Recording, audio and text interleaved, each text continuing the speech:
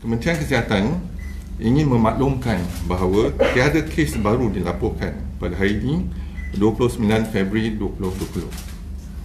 Jumlah kumulatif kes Covid-19 yang dilaporkan sehingga hari ini kekal sebanyak 25 kes dengan 3 kes terbaru iaitu kes ke-23, kes ke-24 dan kes ke-25 yang masih dirawat di ward.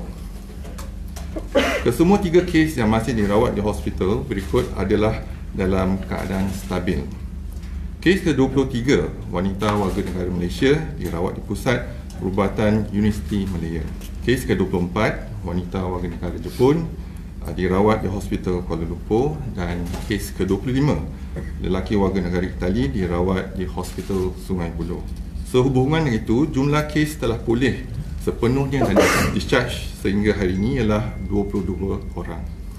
Sehingga 29 Februari 2020, seramai 1,619 individu telah diambil sampel bagi pengesanan jangkitan penyakit coronavirus 2019.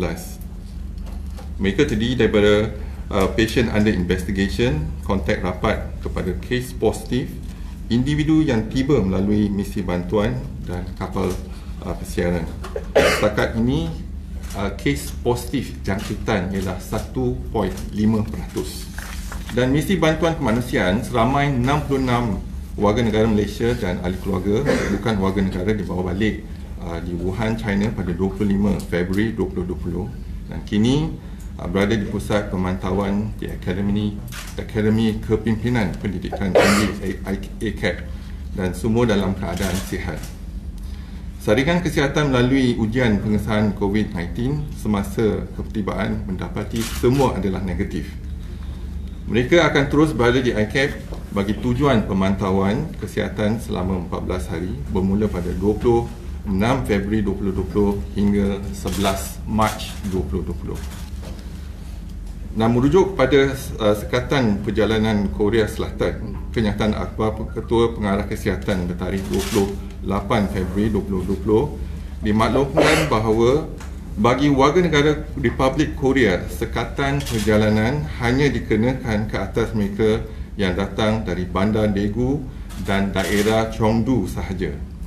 Namun begitu, warga negara Republik Korea yang telah meninggalkan Bandar Daegu dan daerah Cheongdu melebihi 14 hari dari tarikh ketibaan ke Malaysia tiada sekatan perjalanan. Bagi semua pelawat asing dari Bandar Daegu dan daerah Cheongdu juga dikenakan sekatan perjalanan sekiranya pernah berada di tempat tersebut dalam tempoh 14 hari dari tarikh ketibaan. Namun begitu, pelawat asing yang telah meninggalkan Bandar Daegu dan daerah Cheongdu melebihi 14 hari dari tarikh ketibaan ke Malaysia tiada sekatan perjalanan. Bagi warga negara Malaysia iaitu pelawat, pemegang pas jangka panjang, penduduk tetap dan pelajar asing yang pernah berada di Bandar Daegu dan daerah Cheongdu tersebut dalam tempoh 14 hari tiada sekatan perjalanan, walau bagaimanapun mereka dikehendaki menjalani saringan kesihatan seperti yang ditetapkan oleh Kementerian Kesihatan. So are there plans to extend the ban to include countries like Iran and Italy? At the moment, we are watching closely the development in Iran and Italy, and what we are trying to do is advisory now, giving advisory, health advisory to those countries rather than imposing the ban. So the ban is mainly applicable to 3 provinces in China, that is Hubei, Jiangsu, as well as Zhejiang, and to these 2 new areas, that is actually the city of Daegu as well as Cheongdu County. And there are reports in China saying that this COVID-19, there are cases reappearing in patients who have recovered. So are there extra precautionary measures taken? Indeed, even 22 of our patients before discharge, we need to have counseling with them to reinforce that they can be reinfected again. So they too need to take precaution. and perhaps reinfection is one of them that we have to see. But we need to base on the scientific data to support the claims. Are you also considering travel ban from Japan? Because Japan is one of the... So we are watching the development in Japan, in cities like Tokyo and Sapporo. And they do have cases, but we are worried if there's a marked increase in the cases. But so far, we have not done any ban for the two cities. But more importantly is to observe closely and to monitor the situation.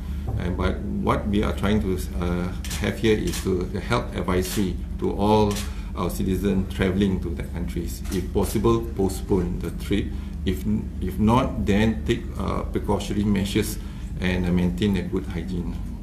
What is the threshold as in marked increase in the COVID-19? So we do have, for example, in Malaysia, our positive detection rate is about 1.5%, right? 1.5% as compared to other countries.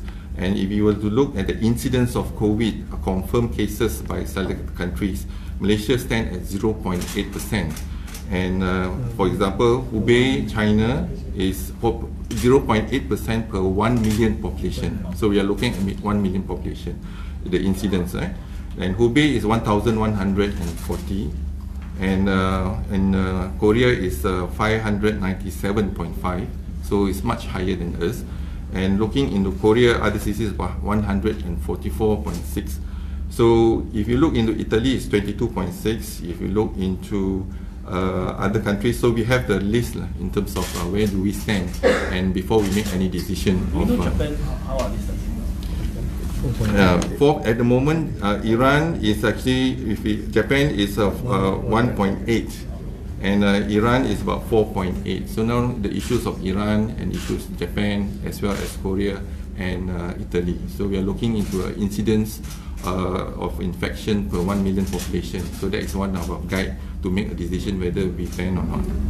Datuk, sorry, one last question is, yesterday one Japanese woman was positive diagnosed in Malaysia. Yeah. Do we know, I understand from the press release she first went to Japan and then went Indonesia and then came back to India. Do we know where in Japan she went? We are doing the contact tracing for all the three cases, case 23, case 24 and case 25.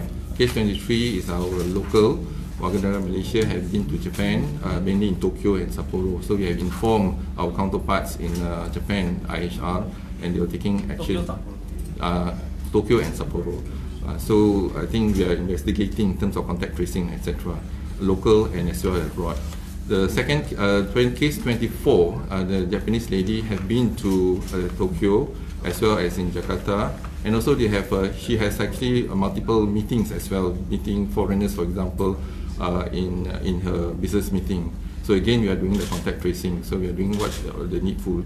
More importantly, the case number 25, they have been to Milan also for a business meeting, and he came back and was noted to have some symptoms and tested positive. And that also we have been admitted to our ward. We are watching closely, and the contact tracing is ongoing.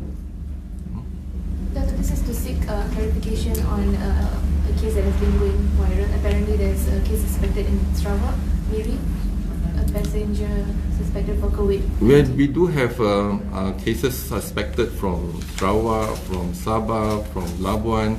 It's under PUI, but at the moment, none of them been tested positive. So we have tested, as I mentioned earlier, more than 1,600 cases. The positivity of our testing is only 25 cases at the moment. Can we have the details, like when the Japanese lady case 24?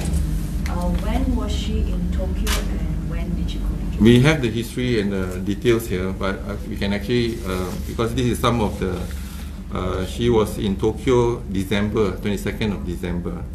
Then she returned to Malaysia 5th of January and been to Jakarta on the 14th of February and have multiple meetings in between. Came back from Jakarta 16th of February and the 17th, again, multiple meetings locally. So we are tracing the contact, and the people that actually have met her during a period of time. Do you think she got it from Japan?